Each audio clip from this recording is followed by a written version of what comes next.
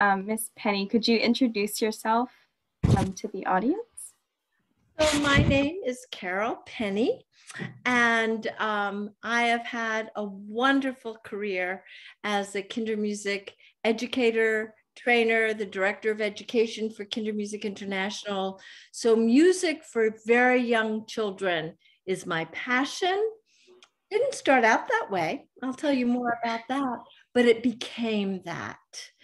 And I believe that the biggest difference I can make for the future is by using music appropriately for very young children and their parents. Okay, great. Thank you. So the first question is, how did you first become introduced to the world of music? Where did the love for music first start? Well, my father was a musician.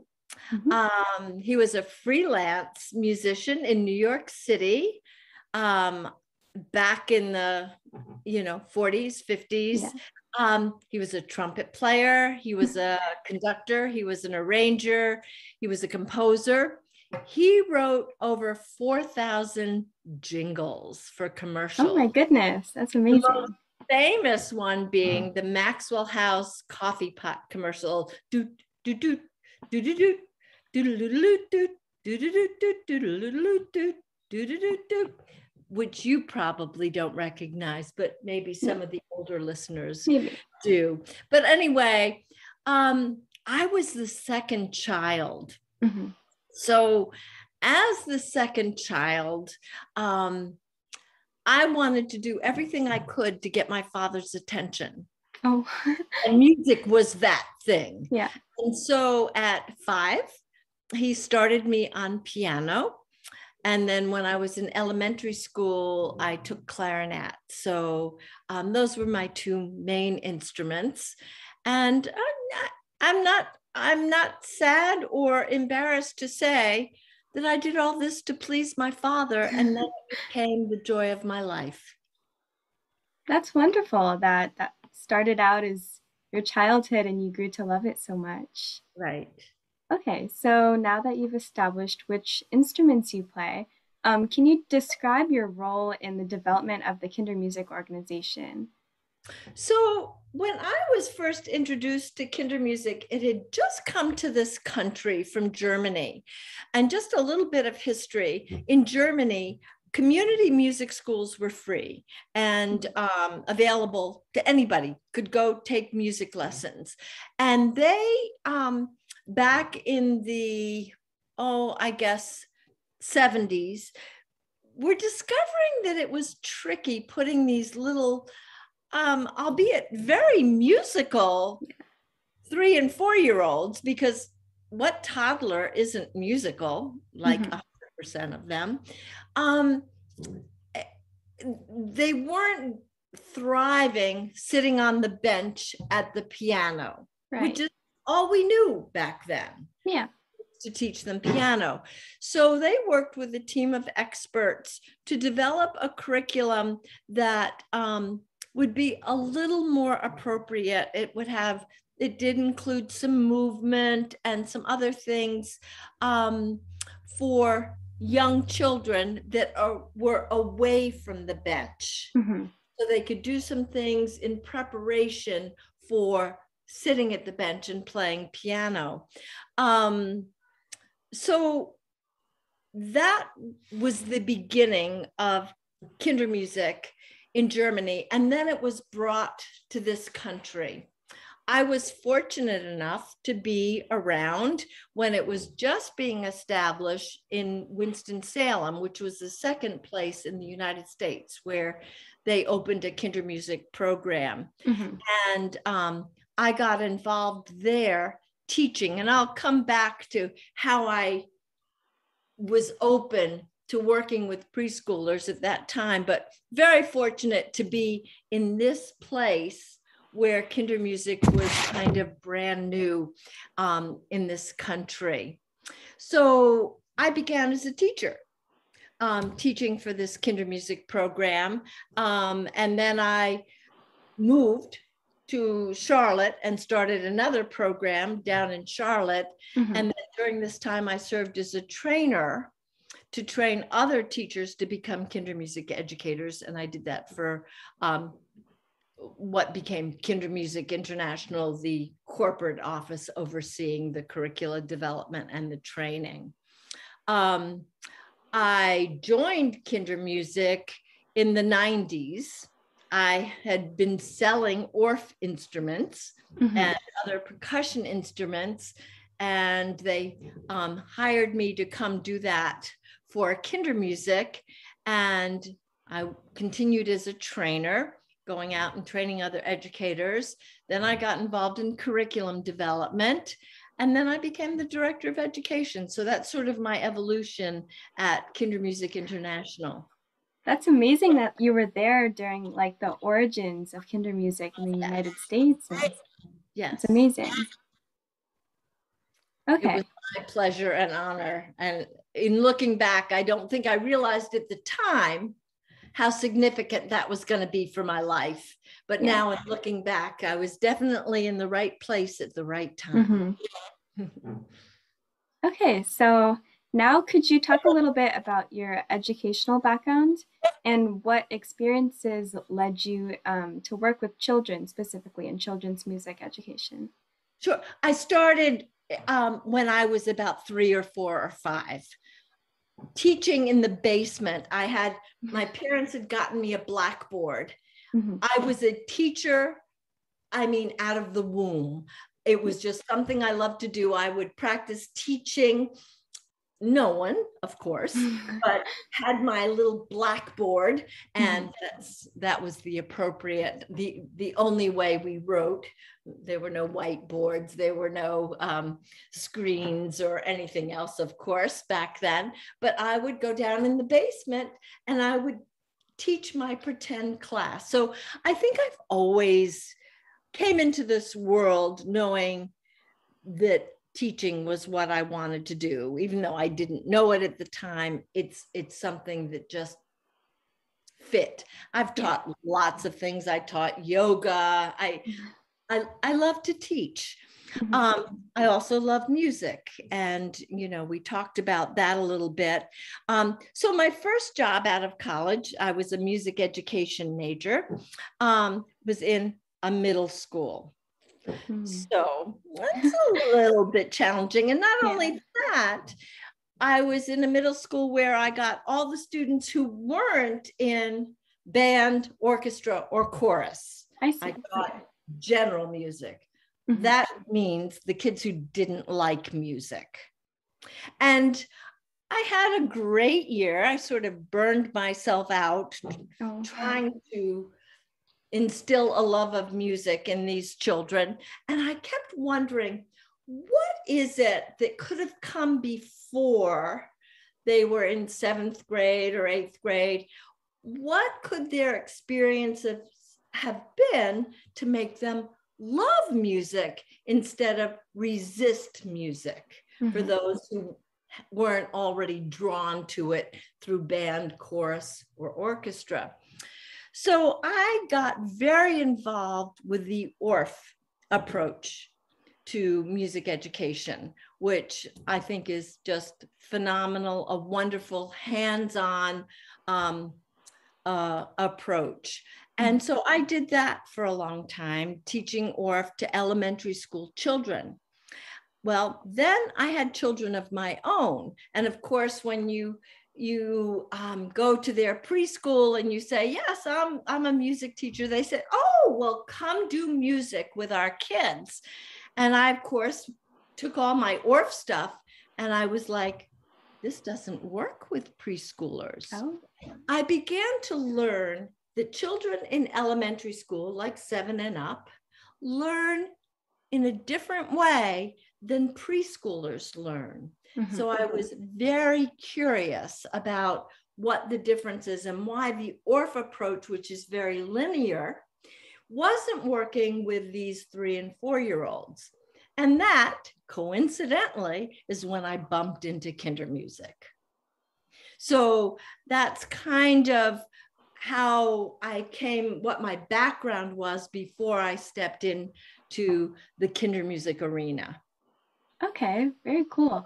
Kind of as a follow-up question, how is Orff different than Kindermusik, or could you explain a little bit what the Orff theories are?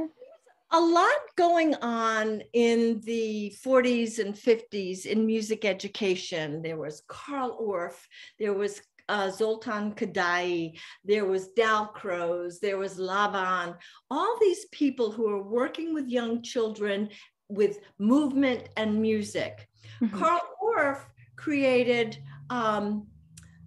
these instruments where you could take xylophones, metallophones, glockenspiels, where you could ensure success. Now, think about it for a minute.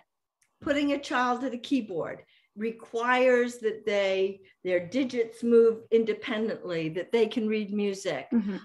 Violin requires very fine motor coordination. Yes. This hand does one thing and this hand does another. Any instrument, a clarinet, oh my goodness, you have to be a lot older to be able to work on the muscles here and then the finger dexterity here. So all of these take older children, but we keep seeing that these youngsters are very musical. What can we do to help them create beautiful music, which we have to say, the squawking on a clarinet is not particularly beautiful at first, right? So how can we make beautiful music? So Karl Orff came up with an approach that uses all these beautiful instruments where you can remove the bars, so all they can play is the notes that are correct for whatever your composition you're pulling together. You do a lot of work in pentatonic in the early stages before they can hear chord changes and things like that. So it gives them a lot of success and they create beautiful music. The important thing about the Orff approach is that it is the process that's important, not the performance. And I will tell you, learning that really paved the way for who I became as a music educator. Even though I landed with younger ages where this approach doesn't work as the same as it does with elementary children, I really understand and understood and put into practice its process, not performance, for young children that's important. Okay. Yeah, that's great. Okay. So the next question is, how has the Kindermusik organization evolved and changed over the past few decades since its founding? So when it came to this country, of course, it was a pre-keyboard experience. They were experiencing difficulty with the children on the bench at the keyboard, finding that that was not the best experience for them. So they added some movement and things like that. But it was still a pre-keyboard experience. Kindermusik, as it evolved, and we've been around for 40 years plus, as it evolved, we came from being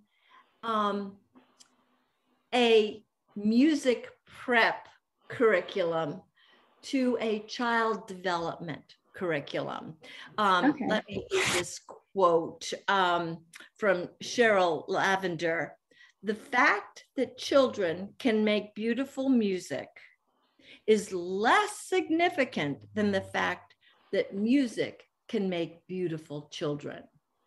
So the shift became teaching children to become musical, to using music as the vehicle for the development of the whole child, the cognitive, physical, social, and emotional child. Okay.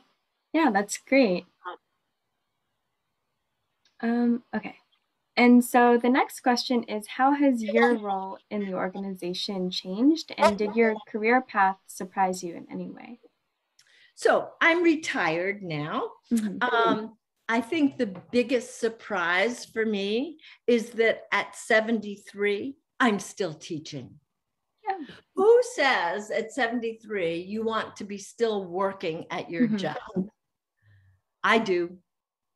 And I just love it. I love, and it brings me the same joy as it has over 4 decades, 5 decades of teaching.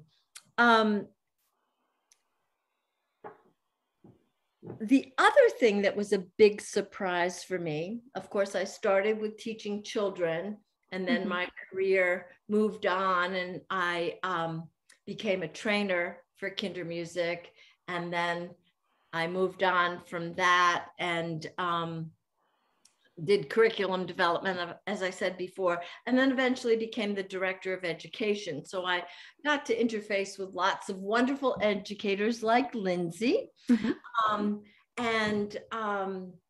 That was a surprise to me, that I enjoyed working with the teachers as much, if not more, than I enjoyed working with the children and their parents. So that has been just a real blessing for me, is getting to know all the wonderful educators all around the world. That's amazing. Yeah, it's so nice that you're able to enjoy your career and not get burnt out teaching, but to truly love it. Yeah. Okay, so the next question is, so you were the director of education for Kindermusik.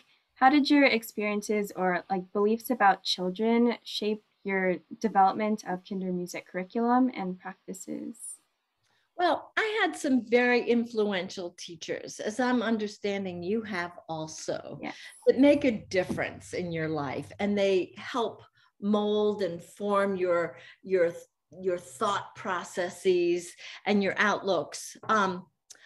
It was the ORF teachers who taught me the importance of process over performance. I was, all as a clarinet major, performance was very important, but I don't thrive on performance. I get a lot of performance anxiety. It didn't bring me great joy. It made me a wreck, right? But as I said, starting at 5, I loved teaching in my basement. So it was perfect for me to go on to teaching. And when I found the ORF approach, which embraced the process, not the performance, that really spoke to me in terms of my journey. Then I had a very influential Montessori teacher, and she would say to us, the big R, and back then we would say the 3 R's are reading, writing, and arithmetic. Now, hopefully that is, there are many more important things than those 3, but that was a saying back then. But she would say the big R is respect. And that just was a mindset that I took on, respecting the child, and it led me to a study of child development. And I realized the best teachers for me were the children themselves. Okay. And those were the most influential parts of my training and my outlook on what I was doing. Okay, so by learning from the children and respecting them and their ideas, you were able to like shape the curriculum to what they needed and what they could grow from? Sure. So it was really important that I learned about children. I signed up for courses to learn about child development, to understand what was developmentally appropriate at each age. An example, you don't walk into a class of 2-year-olds and ask them to hop. They don't hop yet. You need to know that. You need to know what is developmentally appropriate, both physically, cognitively, socially, emotionally, and musically. And so that kind of preparation and study is critical. As a teacher, I would say the most important thing you can do is prepare. Just because they're little doesn't mean you can go in and sort of wing it, right? Yeah. You have to be over prepared because you never know where they're going to be on a given day. And your most important job, learn your lesson, but then you need to observe and watch the children throughout the class. So you have to have your kind of teaching brain, but also your watching brain, because the children will tell you what they need. All behavior is a form of communication. They can't tell you, I'm a little bit bored, I'm a little bit hyper, I'm a little bit whatever it is, but their behavior will tell you that. And then it's your job to make it a successful class for them. Okay. It's not forcing them into a behavior. It's taking their behavior and incorporating that into what you're doing so that everybody feels successful. Yeah, that makes a lot of sense. Yeah. Good. Okay. So kind of adding on to that, learning from children, what are some of your favorite moments with young children, or some of the most valuable lessons you've learned? Well, as I mentioned, I learned the value of preparation. Yeah. And all you have to do is not be totally prepared, and the children will let you know you're not totally prepared. So being prepared is the most important thing, because then once you've got your lesson kind of there, then you're able to be open and available to read what's going on in the class and adjust, because your lesson never goes as you planned. Right. The lesson goes as it meets the children and their behaviors and how they are that day. I talked about the role being an observer, so you can do that. And the children will teach you. You just have to be open to it. And going back to that Montessori teacher, respect is the big R, and you need to respect everyone in your class, the children, the parents, everybody. Everybody is doing the best they can. Yeah. This is not my job to force them into a mold, but it's my job to let them unfold. Yeah. Okay. So you've touched on this before and talked about it, but if you had to summarize it, maybe, what would you say is the main principle of Kindermusik? I would say there are 3 prongs to the Kindermusik approach. One is using music to enhance child development. The second is providing parent support and education and connection. And the third is training masterful teachers. Okay. Yeah. Do you have a favorite part of those 3 prongs, or do you enjoy the whole process? So if I were to have a Venn diagram of 3 overlapping circles, my favorite place is right in the middle, right? Where you're dealing with child development, with parent education, and masterful teaching. That's the sweet spot, right? Like all of it. Yeah. Okay, cool. So obviously you enjoy Kindermusik very much. What personality traits do you think would help someone be the most successful in Kindermusik, or what skills would be the most useful in this type of career? I would say in any career, there are 2 things that are essential: passion for that career and authenticity. You can't fake it, especially with young children. Children can sense somebody who isn't being sincere a mile away. So being authentic, being sincere are I think the most important things, and being passionate about what you do. And that goes along with authenticity, I believe. Yeah. I think the other part of it is to have an ongoing love of learning, lifelong learning. Children today are very different than children were 40 years ago.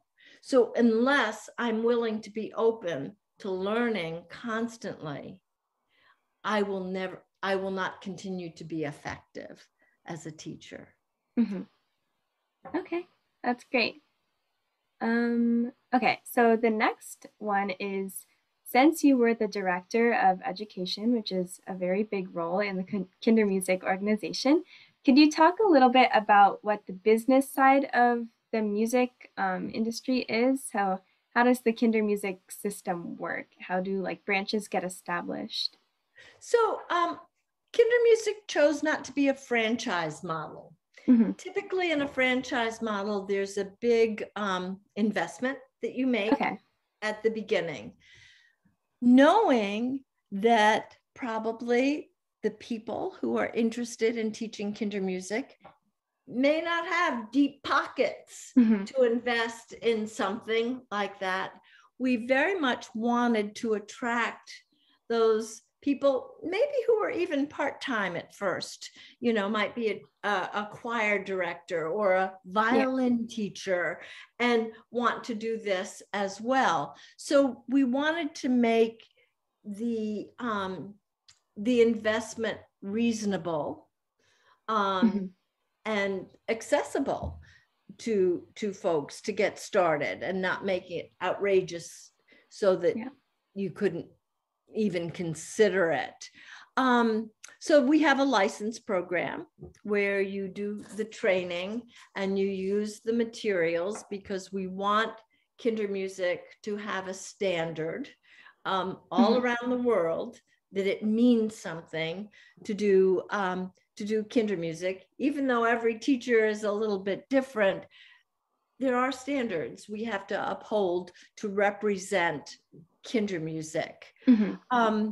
So we want to attract people who love children and love music, and they want to make this their career or part of their career.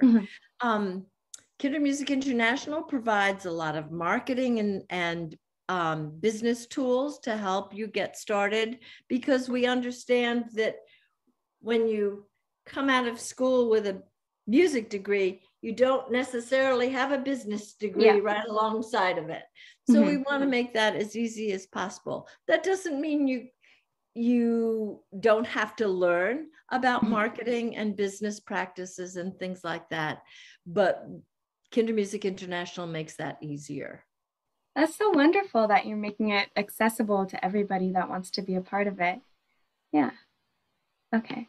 So we're getting to the final question, which is, do you have any advice for younger students that are interested in this career path? So maybe middle school or high school kids? Sure. Well, connect with a Kindermusik teacher in your area, just like you have with Lindsay, either a teacher you had once with Kindermusik or just somebody who might be close by. Observe, intern,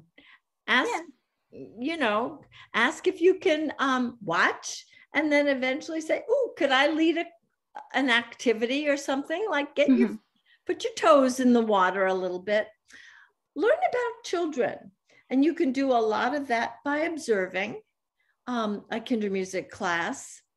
Also, learn what it takes to run a business. There are lots of resources for that.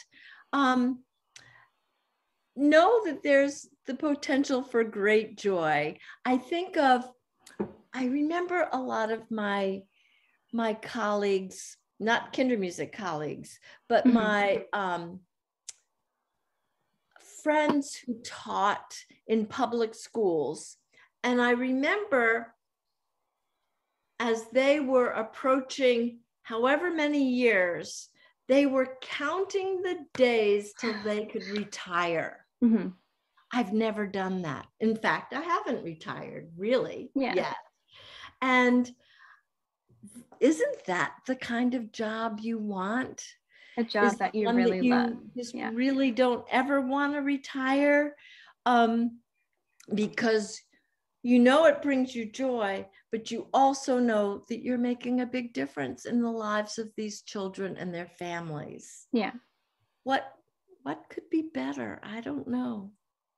I don't I know. agree. I'm sure there are other things that people are equally passionate about, but I'm thrilled that my love of music and my love of teaching and my love of children all came together with Kindermusik. Yeah. And I've spent 45 years loving it.